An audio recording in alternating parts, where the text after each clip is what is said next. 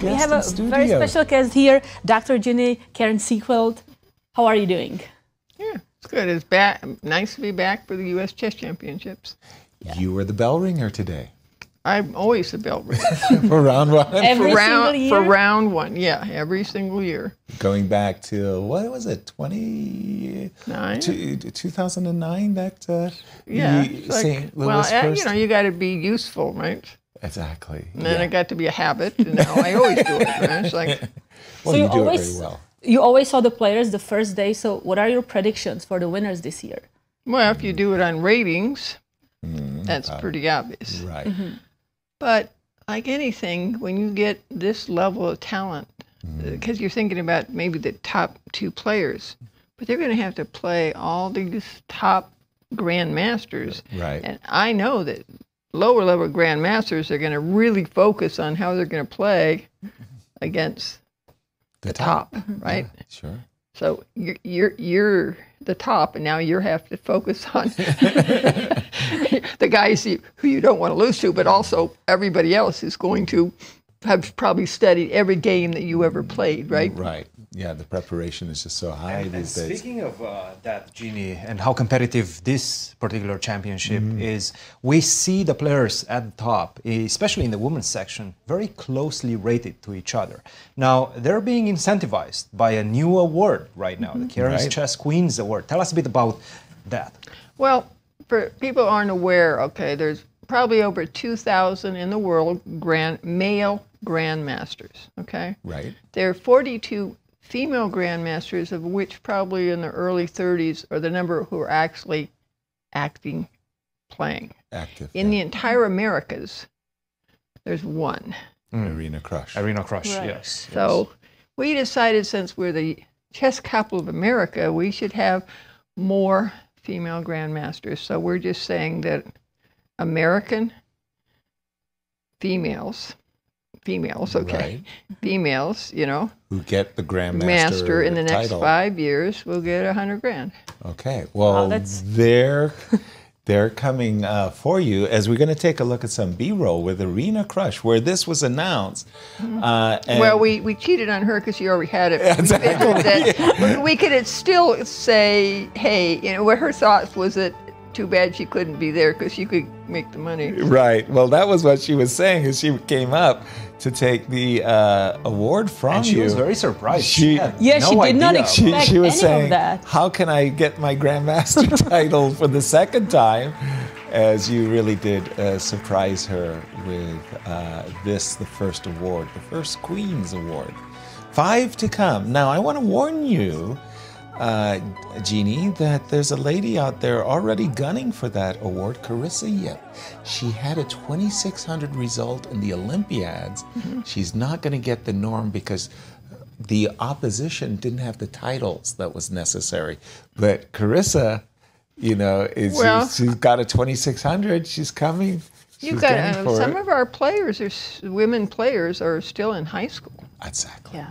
and you got moms who are going, That's cool. well, it's been nice you've been playing chess, but $100 grand. Nice motivation. Go get it. Yeah, let's practice 3 times a week.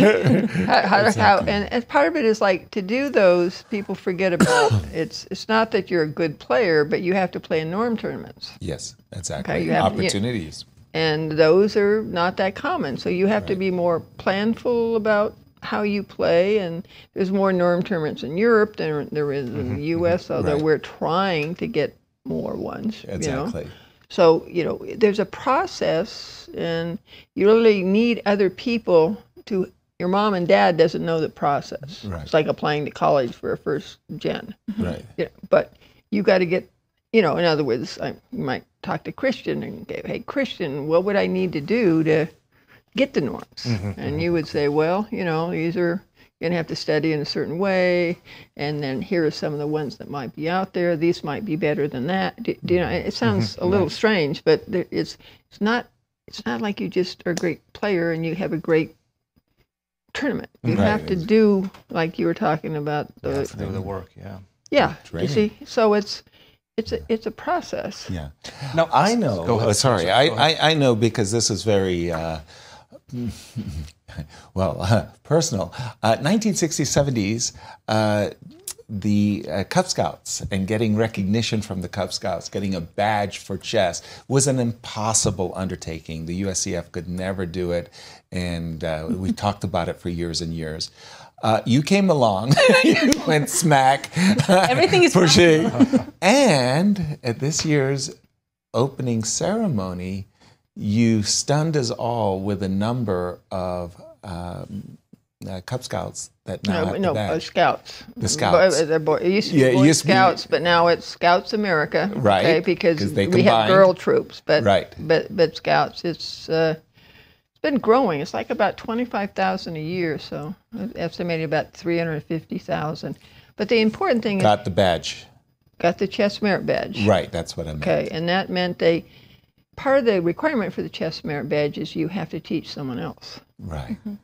The rules. So now it could be that you're teaching younger brother, another person who then is going to get the chess merit badge. Right. But it could be that you're teaching others. Right. And the other difference is most of the best players in America are coming from larger urban areas where there's a lot of chess. Okay.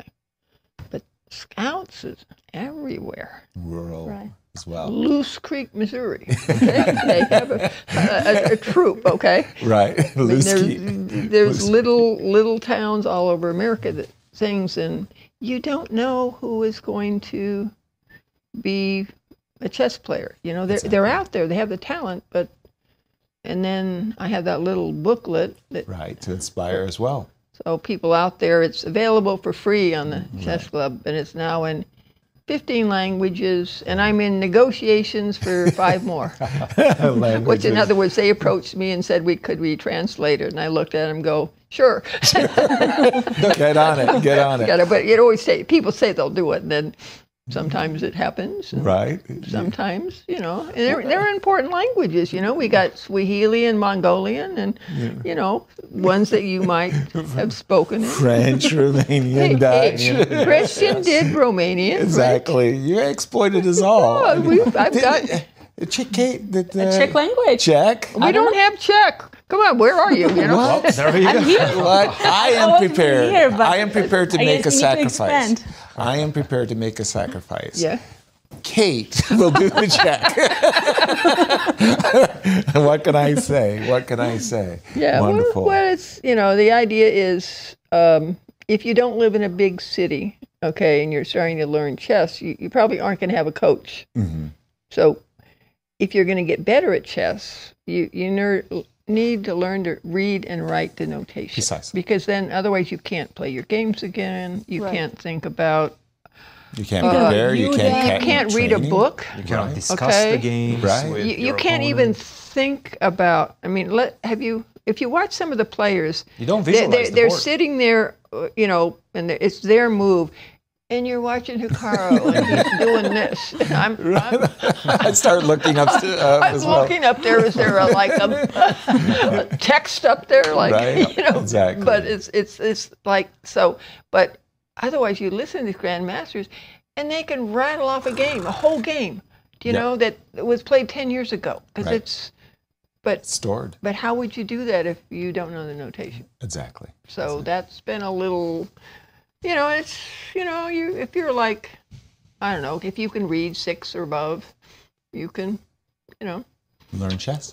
Yeah, and one of the, right now, so they were doing some analysis of who downloads it the most. Right. Okay. Yeah. Well, I co-translated the Indonesian version. Right. And that's the #1 country who downloads it. So out there, those... Chess is popular in Indonesia. Yes, it is. Yes, I know the Night Watchman play it all the time. Right. It's a great, you know, activity, and Indonesia. Obviously, people don't have coaches, so they're downloading it and learning how to read and write. Yeah. Jeannie, thank you so much for coming on. You're always a great interview. Thank you for everything you do, especially the Cairns Cup. The ladies love you for the Cairns Cup. It was the highest rated tournament for women. Yes. Women. Yes, in the and United States. it was interesting because Anna Zakansky was able to get a norm.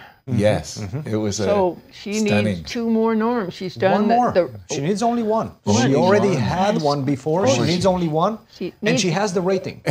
So if she makes another norm, you're good to pay for better check 100,000 more. Better check checking the account. checking account.